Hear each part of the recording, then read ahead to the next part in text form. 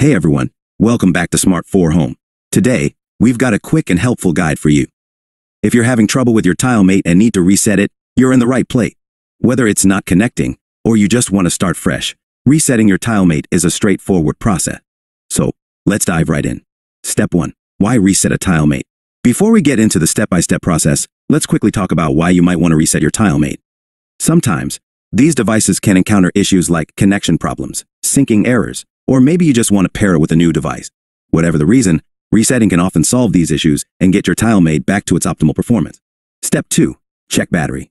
First things first, make sure your TileMate has a good battery. A low battery can sometimes cause connectivity problems. If it's low, replace the battery before proceeding with the reset. Step 3. Steps to reset a TileMate. Now, let's get into the steps to reset your TileMate. 1. Remove the TileMate. Take your TileMate off the item it's attached to, making it easier to work with. 2. Open the Tile app. Next, open the Tile app on your smartphone. If you don't have the app, make sure to download it from the App Store or Google Play. 3. Locate your tile. In the app, locate your TileMate. This should be listed under My Tiles or a similar section depending on the app version. 4. Access settings. Once you've found your TileMate, access its settings. Look for an option that says Remove or Replace Tile. Select that option. 5. Follow on-screen instructions. The app will guide you through the process of removing or replacing your TileMate. Follow the on-screen instructions carefully. 6. Reset the TileMate. During this process, your TileMate will be reset. You might need to press a button on the device or confirm the reset in the app.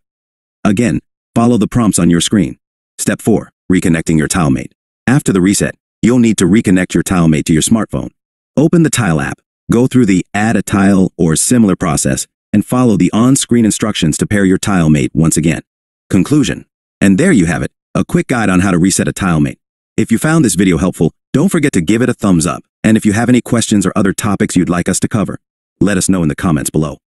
Thanks for watching, and we'll see you in the next video.